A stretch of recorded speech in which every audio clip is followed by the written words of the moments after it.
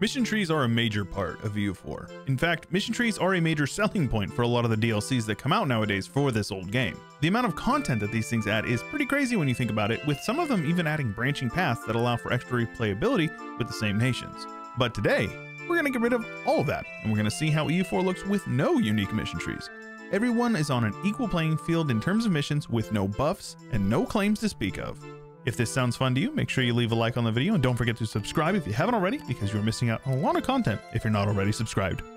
Feeling a little festive today with Christmas right around the corner, so I figure we might as well bust out one of my pretty shirts. Overall, what would you guys say is your favorite mission tree in the game and why? Let us know in the comments below, and if you want to have a little conversation about it, a civil conversation, you can check out somebody else's comments and give them a reply. Let's have some healthy, fun conversation about it. And it is also worth noting that there is still going to be all of the regular events, so we're going to still see the 100 Years War. There just won't be any missions associated with it. The only thing I touched was missions. If we do want to see what the world will look like if there wasn't any events, let me know that in the comments below as well. We've already got some interesting changes happening. We've got the Bordeaux, as well as most of this area over here in Normandy going to the French, except for the Cotentin, or however that is pronounced. And then over here, we've got Hungary eating Bosnia and Serbia, splitting it with Ragusa, and looks like Albania going in for the kill on Serbia. Also down in the south, Venice has actually yoinked Moria from the Byzantines, meaning the Ottomans won't have it. So that is quite a big buff, or a nerf rather, to the Ottomans, because there's a decent bit of dev over here. Yeah, France just going buck wild, literally just full annex except for one province, Provence. So France is going to be pretty strong without their mission tree, because there's a lot of development in this area. It doesn't really matter if they get permanent claims on like half of the world. I do reckon there's going to be like a slight nerf to a lot of the more stronger nation mission trees, like the ones from Domination, for example, but it's hard to say how it's going to look in the long term. But I definitely think there's going to be differences. At least maybe the great powers won't be the only ones to do it, you know? Yeah, we're only 10 years in and we've already got a coalition for France. Looks like no missions, no problem. They'll just get some manual claims and take whatever they can, and then, you know, make a bunch of people mad and probably get a punitive war against them. We'll see how things go with that. Quite a bit of chaos going on over here in the Timmy land. It looks like they attacked Ajam and then they backed up the Mams. Quite a bit of action going on over here. It looks like the Timurids attacked Ajam and then the Mamluks attacked Najd, and for some reason Timmy backed up Najd and is now in a massive war, and they're getting beat up on. So I don't think we're going to see a strong Timmy like we did last time. Yeah, this is what we call FAFO here in America. France definitely messed around, and they definitely are finding out. They got a coalition, and it has attacked them.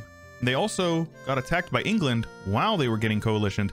So I don't think France is going to be doing well. They expanded a little bit too much, a little too fast, I think.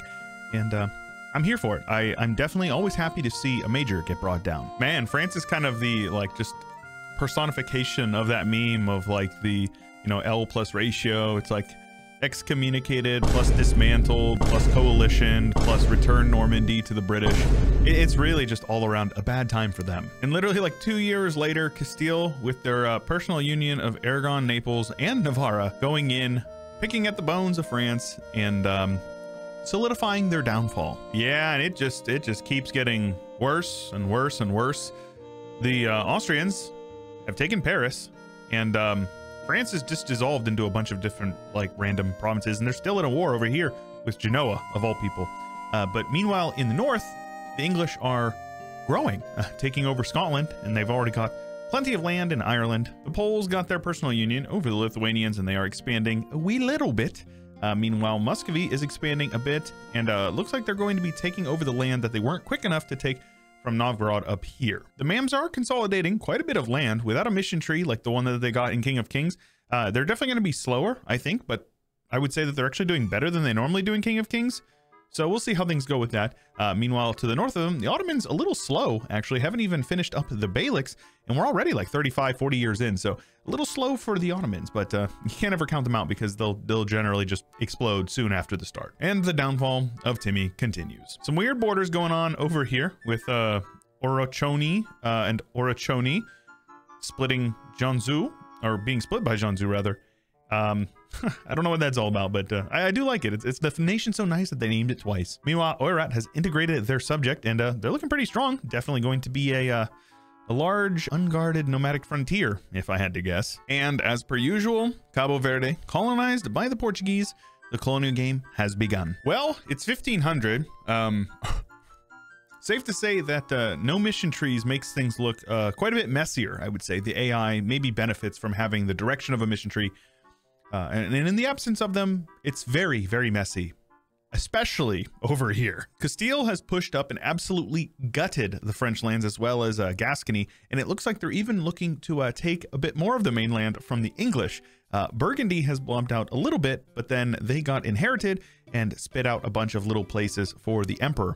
Meanwhile, the Emperor is, expanding with a couple of his one province minor subjects from France expanding as well. So super messy. Meanwhile, Venice is expanding up into Lombardy as well as down into central Italy. They've even taken a province over here. They've taken some land over here. So they're definitely cutting off the Ottomans, and I think that they will be able to navally beat the Ottomans if they were to go to war. So hard to say what the Ottomans are going to do, because the Mamluks have gotten even more powerful. Like they're very strong, and I think that they probably could 1v1 the Ottomans right now. Meanwhile, the Poles are crusading against the steppe hordes, and Muscovy also getting crusaded by the Danes and the Poles. So doesn't look like Orthodox is going to do very well this time around. The downfall of Timmy still continues, and we have a beautiful pink Kabu that has popped out here with Portugal right here, and then Jennai over here doing very good. Also, the homies on the map, if you guys don't know, the homies are the people who click the join button below the video. They get early access to the videos on the channel, as well as access to exclusive roles and chats in the Discord. So if you're a Giga Chad, become one of the homies, click the join button. Oh, while on the topic of colonization, Portugal is in Brazil. We have Castile over here, and I think this is colonial Colombia, and that is really it. Colonial game a little slow to begin this time around. And then you just have Mesoamerica, just going to war. It does also look like Japan is making their way towards unification. We have Shiba in the north, very nice color, by the way. Ashikaga taking up the majority of the land here in Japan, and then a couple of disparate tribes down here in the south, as well as over on these islands. But it looks like Ashikaga probably going to come out on top, but could be wrong. And I'm not going to say it too early, but Bengal looking pretty beefy. The Reformation is upon us with the usual suspects, Protestants in the north, with Reformed down in the Swiss lands, and we do have Anglicanism popping up over here, the Church of England in Great Britain, which has formed and is splitting up France for the most part, with the Castilians as well as the Austrians, but not so sure how this is going to work out. I think that's actually Bohemia occupying them. But aside from that, the borders in Germany are worse. Austria has grown, eaten up all of the Czech lands, pushing Bohemia into like Brandenburg, and then Poland pushing quite a bit over into Pomerania, as well as over here. Muscovy, absolutely a shell of what they once were. We will not be seeing a Russia this time around, at least not from Muscovy. Ottomans have actually clapped back and beaten up on the Mams, splitting some of their lands with QQ of all people. And then Ajam has eaten enough of the Timurids that they have decided to form Persia. Somehow the Timurids are doing better than they were before. I'm pretty sure that they were like dead before, so they managed to come back. And speaking of getting bigger and stronger, Bengal, though a lot of their land is, you know, kind of garbage glacial and mountain lands over here in the Himalayas, but they do have quite a big dev base, and they may actually be the strongest nation in India, maybe aside from VJ, if I had to guess. Over in the far east, Manchu has formed, and Ashikaga has eaten up the southern portions of Japan, and Shiba and them are having a bit of a warring kingdoms period, I think. Sub-Saharan Africa is being consolidated into just a few tags. It looks like there's like 1/5 of what there is in 1444. So normally you don't see a big tag pop out of here. Usually they just get conquered by the colonizers. I would love to see a little bit of strength over here. The colonial game continues with Portugal in the south, Castile over here in the northern parts of the southern continent, with over here as well in the Caribbean, as well as on Bermuda. And then the English are settling over here in Newfoundland. Also very funny to see Iceland and Sweden splitting Iceland, with Reykjavik going to Sweden. That's pretty good, because yeah, Sweden ended up taking over the entirety of Scandinavia, minus a couple of provinces and Gotland. But they're probably going to end up coming out on top, if I had to guess. But we all know that Sweden is definitely not overpowered. It is not overpowered. So about 100 years in, Castile is out in front, about 100 dev in front of Poland, who is incredibly powerful, probably the strongest nation over in Europe, if I had to guess, with Austria, the Emperor, in the 3rd spot. And then we have Great Britain in the 4th spot, though they are certainly going to be passed by the Ottomans and Ming whenever they embrace the institution. Then we have Portugal, who is definitely going to climb up the ladder as they colonize more and more, with Venice in the 8th spot with under 400 development. Very strong Venice, very good. They are also very rich. So hopefully they're going to have some staying power because of all that money that they're making. South American colonial game, mostly Portuguese as well as a bit of Spanish. No surprise, same stuff it used to be, with the Caribbeans also going to the Portuguese and Mexico mostly conquered by the Spanish. Up in North America is where things get a little interesting. We have the Dutch who have arrived, as well as they're splitting a bit of the new world over here on the East Coast with the British as well as the Spanish. And then we also have the Commonwealth James Bay, because somehow we have colonial Commonwealth, because of course the Commonwealth formed and then decided to go colonial. And boy, did the Commonwealth form. I'm here for it. This is gorgeous. This is very, very gorgeous. Persia and the Ottomans to the south of them also looking very good, with Persia blobbing out. No King of Kings mission tree. So they're doing good on their own volition, with the Ottomans doing incredibly well. No surprise, they're always very strong, with the Mams as like 4 different provinces over here and down in here. So very funny. Of course, Spain has formed, and yeah, they're scary. They're very scary. Spanish national ideas alone can carry this entire nation. Venice and Austria have split a ton of the land in the southern portions of like Central, Middle Europe, whatever you want to call it. Albania still hanging in here, which is so good. I love that. And a couple of the nations up here have consolidated a bit of the land, but for the most part, it's kind of messy still, though I do love to see Dortmund and Hamburg, 2 free cities in 1444, kind of dominating over here. Strasbourg might be a single 1 province minor in 1444, or 2 provinces. I don't really know exactly, but always funny to see blobs that are just kind of like random nations. Also, I saw it, I'm sure you saw it, and now we have to say it. Gotland got land. Also getting land, not the Ming, but Dai Viet and Bengal getting a lot of land. And also very based, Korea expanding a bit into Manchu, as well as over into China. India, however, mostly going to Vijay, as well as Bengal a bit, and Mewar doing pretty good over here. And so still anybody's game. However, it does look like Chennai over here is getting beat up by the Portuguese. You hate to see it, but you can't really be too surprised. And the Reformation continues to spread, mostly the normal stuff, with Protestants up here in the north, Reformed in the southern central portions.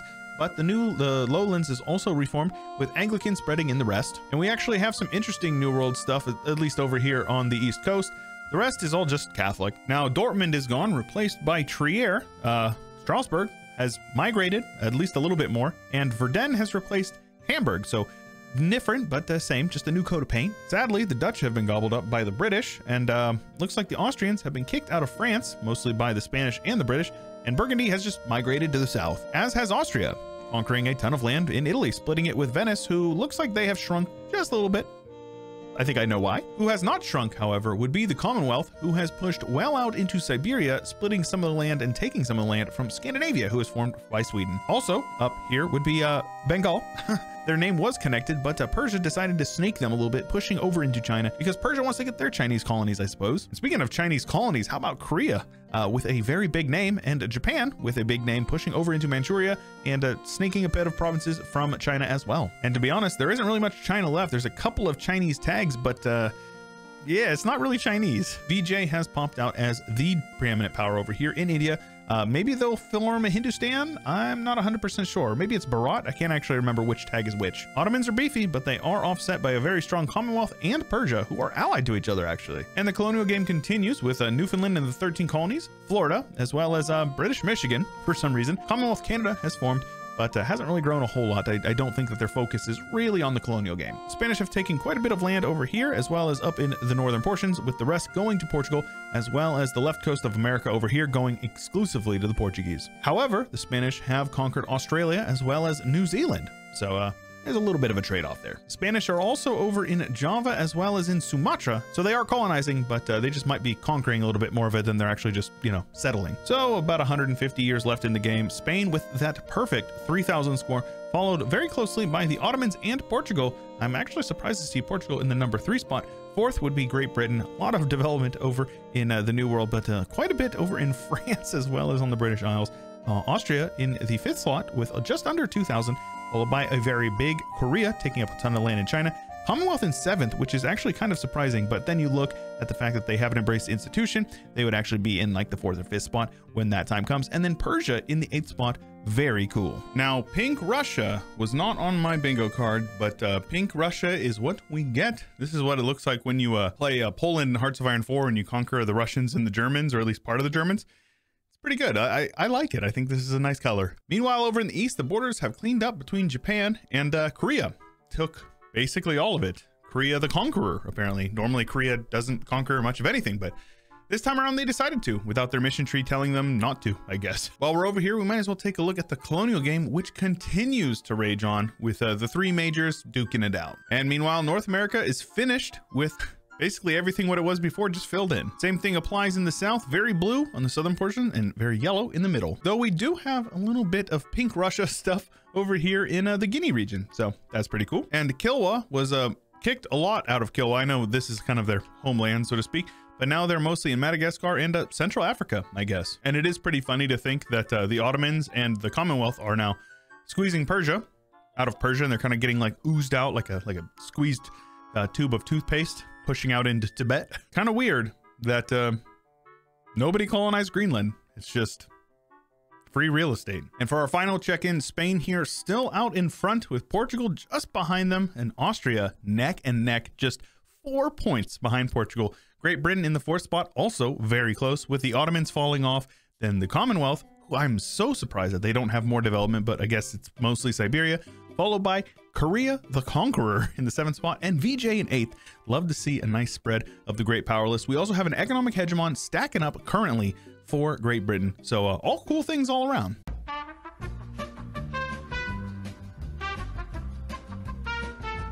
Well, lads, I hate to say it, but I had some issues with my file when I was recording. I don't know why, I just corrupted it, but I do have to say part of the video here is going to be a little edited, and we don't have like the full outro, but I do have all the information for you, so I can't really show it, but I can tell. The #1 great power to end it out was actually Germany, formed by Austria, which is always funny to see. The Commonwealth ended up in the #2 spot, and the New World was a complete mess. A bunch of people broke free, some people conquered some other people, and the United States formed, which is always a good time. If you enjoyed the video, make sure you leave a like on it, and don't forget to subscribe and ding the bell if you haven't already, because there's a ton of content you're missing out on if you haven't already. If you made it this far into the video, I really do appreciate you, and I hope that you have an absolutely fantastic day. Special thanks to Kaiser Dar of Acadia, Sheol, Gammas23, Ian Powell, Hannon Fodder, Josh Kopczynski, Agent Rhino, Blonde Damon, Isaiah, Rover, Bubba J, Saranska, Ricardo, Cobalt, Rex, Nathan Albright, and many more.